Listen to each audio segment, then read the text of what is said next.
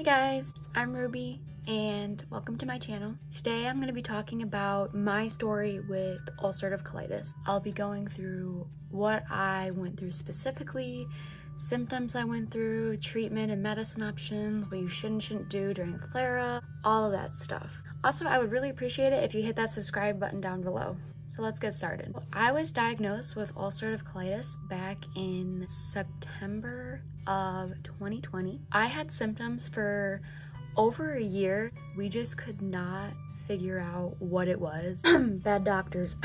So if you don't know what ulcerative colitis is, it's an autoimmune disease. Your immune system thinks that there's an infection or a virus in your digestive system, so it constantly is attacking that infection that's not actually there, but it ends up actually really hurting your intestines and your colon. It can cause lots of ulcers, hence the name ulcerative colitis, and lots of bad side effects that just aren't fun. So I have always had issues with my digestive system. The first time I noticed it was when I was in 7th grade. I had to get an emergency enema twice. I didn't really think anything of it. Definitely was not fun. So then I went throughout high school after that, no problems. And then around my sophomore year, end of sophomore year, I started to notice that I was having diarrhea every single day. At first, this was definitely weird, but then as it kept going, I guess I just got used to it because I didn't think anything of it. And looking back, I'm like, why did I not think something was wrong? So that was going on for a while. The next thing I noticed was that I started having a lot of blood. Yeah. I knew that this wasn't normal, so I went to my mom about it. She said sometimes it's normal to get blood, but wait a week and if it's still there, we're gonna have to see a doctor. And I was like, okay, cool. I guess I forgot. I just got used to it, like the diarrhea. I don't know, but I never went back to my mom about it, and I honestly really should have. I started having blood in my stool every day for months. And at the time, I wasn't in pain, so I guess that's why I didn't really do anything about it, because I'm like, oh, I feel fine. Yeah, no. The next thing that happened was I did start feeling some pain in my abdomen. One time it was so bad that we went to the ER. They ran a bunch of tests, couldn't find anything, so they pretty much just gave me painkillers, sent me home. But they did recommend I see a specialist called a gastroenterologist who specializes in digestive system. We ended up going to see the gastroenterologist that they recommended, which was through the same company as that hospital. So we went to see him. I'm gonna use careful words when talking about this guy. Well, he gave me laxatives, over-the-counter laxatives, as a fix. Yeah, that didn't work out great. I ended up actually taking it because, you know, he's a gastroenterologist, he's a specialist. Made it much worse. So I ended up just stop using that because it didn't do anything. We ended up going to the ER once more again because I had the same stomach pain, same thing. They took tests, got no information back, just gave me painkillers, sent me home. Went back to the specialist again. He started saying, you know, maybe we should do a colonoscopy, but it's an invasive procedure and you're young, so I really don't want to do that. I looked at him and I was like, I'm in pain. I have blood every day. Like, this is not normal. And then he goes, okay, yeah, let's do a colonoscopy. I scheduled the colonoscopy with him. So that was like the third time I went and saw him, third or fourth time. We scheduled the colonoscopy. And then wonderful COVID-19 hit, so we had to cancel it. And then during February of 2020, I got really sick with a flu. It might have been coronavirus, honestly, no clue. And this gave me a very bad flare. I was in pain, like every time I went to the bathroom, like yelling because it was so painful. And eventually,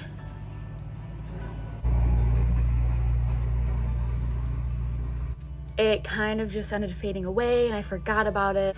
I was also taking ibuprofen and acetaminophen, and at the time it was working for the pain, but I was taking a lot of that stuff, which isn't good. So fast forward to August of 2020. It was the day before I moved into college. I started getting really bad stomach pain. Hence, I hadn't had that really bad abdominal pain since I was sick back in like February, March time. And my mom's like, it's probably nerves. I'm like, yeah, she's probably right. Like, I'm moving to college tomorrow. Then it was the day that I moved into college. So painful that I was laying on the floor of my house before we left. We ended up coming to my college, moving all my stuff in, getting in my dorm, and the whole day went on and the stomach pain did not go away. And I was taking acetaminophen, I was taking ibuprofen, and nothing was working. It hurt so bad, could not eat, had no appetite. Keep in mind, I've also lost 10 pounds from where I have been literally for the last 3 years of my life.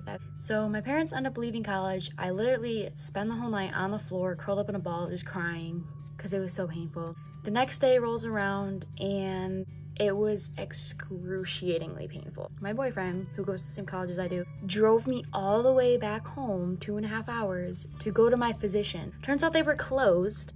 Wonderful. We ended up going to the ER, the same ER that I've been going to every time, where they find nothing. And of course, they find nothing. Give me more painkillers and send me home. I ended up going back to college.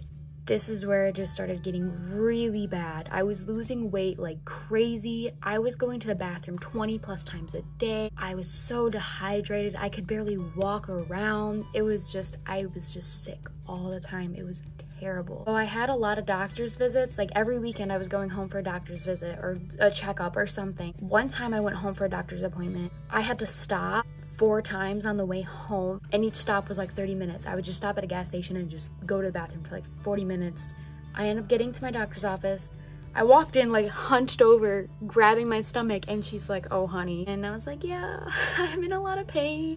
I literally was waking up 5 times in the middle of the night to go to the bathroom. Awful. She ends up sending me to an ER at a different hospital than the one I've been going to. Thank you so much, Rose. So I go to this ER. They schedule me a colonoscopy the next week. Super amazing. Go back to college again, come back, and I go to my colonoscopy. And I remember just waking up and seeing the doctor standing in front of me, and he goes, "It looks really bad in there. So we're diagnosing you with severe ulcerative colitis." And I was like, man. But after the colonoscopy, they prescribed me prednisone, which is a steroid which pretty much suppresses your immune system from working, so that way it's not attacking your digestive system. This isn't a long-term medicine though, because your body can become very dependent of it. So I was gonna be on it for about 2 months. It was just like an oral pill version. So they sent me home with this prednisone. I take it as told to for 1 week. It was not working. I would feel better for about an hour and then it would just go right back to it. I ended up like losing even more weight. I was throwing up every morning, dry heaving, could not walk, just sleeping on the bathroom floor so I could go right to the toilet when I needed to. Just awful. I had an appointment with my doctor. He's like, "How's the medicine working?" I said, "I mean, it works for like an hour and then I just go back to normal." And he said, "You need to get admitted to the hospital right now." Turns out my intestines were so inflamed and just destroyed that they were not absorbing the medicine correctly, which was why it was not helping. So I ended up getting admitted to the hospital for 2 weeks so they could give me the IV version of the steroid. I also had to get a blood transfusion. They also started me on the long-term medicine for an autoimmune disease, which is an infusion of Inflectra is what the medicine was called. They started me on that as well. Once I got out of the hospital, I weighed 90 pounds. I normally weigh 125. I couldn't walk very well, could barely get upstairs. It took a lot of effort. I'd be so wiped out. I was sleeping all the time. Luckily, the medicine I was on, the prednisone, finally kicked in. I started healing. The prednisone did have some wild side effects, but it was well worth it because it really, really helped my disease calm down. It got rid of my flare that was terrible. So I was on the prednisone for 2 months and then they finally weaned me off of it.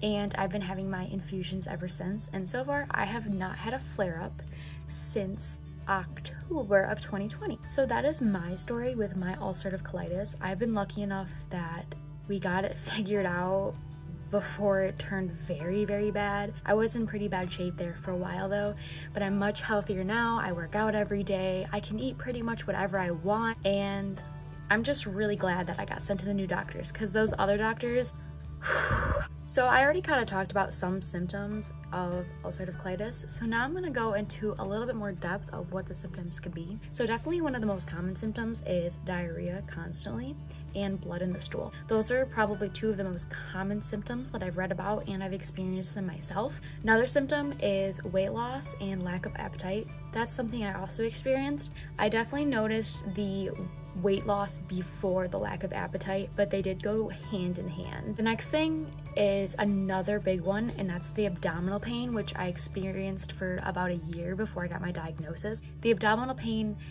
it kind of feels like a cramping, but it's more of a sharp cramping rather than just like a tense muscle clenching cramping. It feels like kind of getting stabbed in the gut. Another side effect is fatigue, just feeling really tired all the time, no motivation to do anything. Also, going to the bathroom a lot throughout the day. I was definitely going to the bathroom 20+ times a day when it got really bad. There's also a side effect called tenesmus, which is the feeling of having to go to the bathroom when you already just went. And this one is probably my least favorite side effect. I would go to the bathroom every 10 minutes and I would get that really uncomfortable, urgent feeling like I need to go, but I know I just went like 4 times in the last hour because you couldn't just sit down and do something. You constantly were getting up and going to the bathroom. The next side effect is vomiting or nausea. For me personally, I experienced a lot of nausea. I don't normally throw up very often. However, I did throw up a couple times. I was mainly dry heaving, however, when it got really bad. Of course, there are a lot more side effects that I'm not going to talk about. I'm just talking about the main ones that I read are very common and the ones that I experienced. So now I'm going to talk about what foods you should and should not eat during a flare-up. Just in general, what foods are bad for ulcerative colitis. So before I got diagnosed, I thought, oh, since I'm having digestive issues, I should eat completely healthy.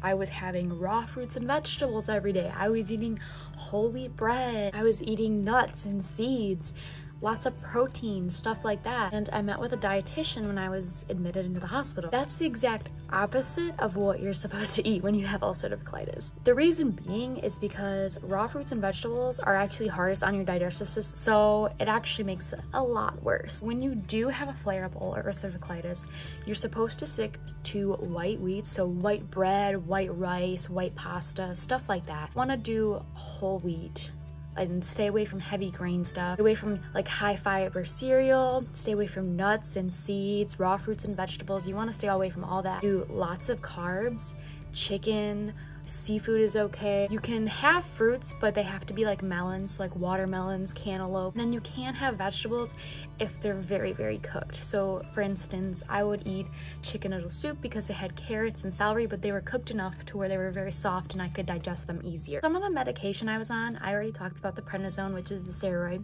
and then the Inflectra is the infusion.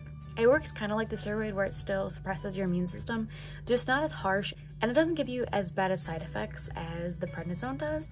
Definitely the prednisone had some wacky side effects like I said earlier. For instance, makes you gain a lot of weight, which is good for me because I was super underweight at the time. It gives you this thing called moon face, which makes your face circular. I will insert a picture of me with the moon face right here. And it also makes you super energetic, like you just want to get up and do everything. It also makes you eat so much food. And like I said earlier, I'm on the Inflectra now, which is an infusion I get every 8 weeks. There's also other medications called like Entyvio and Humira. You might have seen those in the commercials.